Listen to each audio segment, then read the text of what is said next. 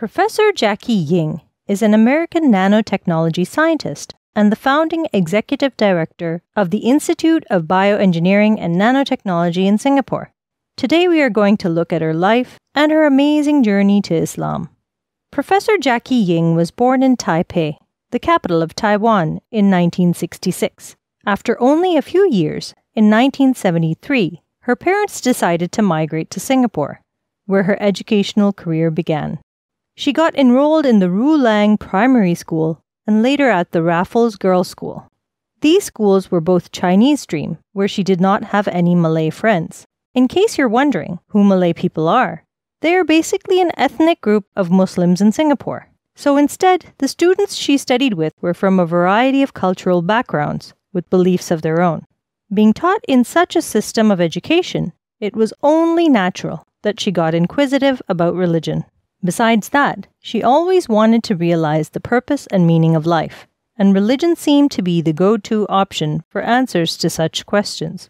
So starting from the phase of her primary education, she began acquiring information on different religions. Later, when she turned 15, her family moved to New York. In New York, she got admitted to Cooper Union, from where she obtained her bachelor's degree in chemical engineering in 1987, graduating summa cum laude. After that, she attended Princeton University, from where she acquired her master's degree in 1988 and her Ph.D. degree in 1991, both in chemical engineering. After completion of her postdoctorate, she decided to spend a year as a Humboldt Fellow at the Institute for New Materials in Saarbrücken for the research of nanocrystalline materials. During all this time, Professor Jackie had not abandoned her quest for the truth of everything around her, and it was only a matter of time before she saw the truth in Islam. So moving on, in 1992, Professor Jackie became a professor in the Department of Chemical Engineering at the Massachusetts Institute of Technology, MIT. It was during her tenure as a professor at MIT when in 2001 she accepted Islam, the very same year in which she was promoted to the rank of a full professor. Being 35 at the time, she was one of MIT's youngest full professors. When asked about how she converted to Islam, Professor Jackie said it was not at all difficult for her to accept Islam. She went on to elaborate that unlike other religions with complicated concepts, Islam is a simple religion. Professor Jackie also shared her views on the Muslims' holy book, the Holy Quran. She said that when she opened the Quran for the first time, it didn't take her long to realize that it was a special and unusual book. The modern scientific concepts that humans have begun to grasp only today, she said, are already laid down in the Quran. So anyhow, after spending 2 years as a full professor at MIT, in 2003, Jackie returned to Singapore to serve as the first executive director of the Institute of Bioengineering and Nanotechnology, a division of the Agency of Science, Technology and Research.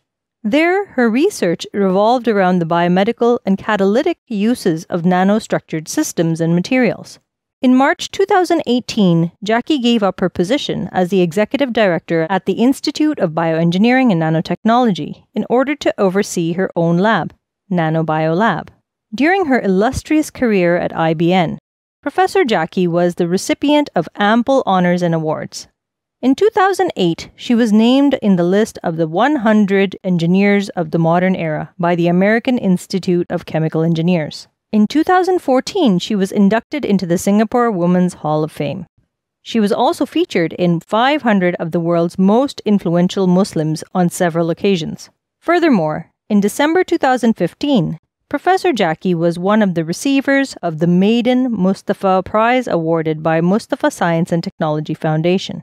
Later, in 2017, she was named a Fellow of the United States National Academy of Inventors, becoming the first Singapore-based scientist to have earned that accolade. As of now, Professor Jackie has over 180 patents and patent applications. 32 of these patents have been licensed to multinational and startup companies for a variety of applications in nanomedicine, drug delivery, cell and tissue engineering, etc. Her inventions have also resulted in the foundation of 11 spin-offs. One of these spin-offs, Smart Inc., is concerned with auto-regulating the release of insulin, depending on blood glucose levels for treating diabetes. This company was bought by the pharmaceutical giant Merck in 2010. In the past year or so, with the novel coronavirus wreaking havoc around the world, Professor Jackie has been using her expertise in nanotechnology to come up with innovations that could help the world fight this virus. Her efforts have certainly bore fruit as recently, she along with her team developed the quickest testing tool for coronavirus. Professor Jackie Ying currently resides in Singapore with her 20-year-old daughter, who is also believed to be eager about science. Jackie is the true embodiment of how Muslims play their part in modern-day technological research and development. When asked about the relationship between Islam and science, she said that Islam encourages us to seek knowledge, and by seeking scientific knowledge, we can prove to be very useful to the society. She further pointed out that scientific knowledge hints again and again to the existence of God, so she doesn't think that religion and science conflict with each other in any way. She summed up her response in the most beautiful way. If you truly study science, you have to believe in the Creator. So being a dedicated scientist, Professor Jackie was able to understand that there is one, all-powerful and supreme being behind all the awe-inspiring scientific inventions she studies and works on, and that is Allah Almighty. May Allah accept Professor Jackie and make her steadfast in this deen.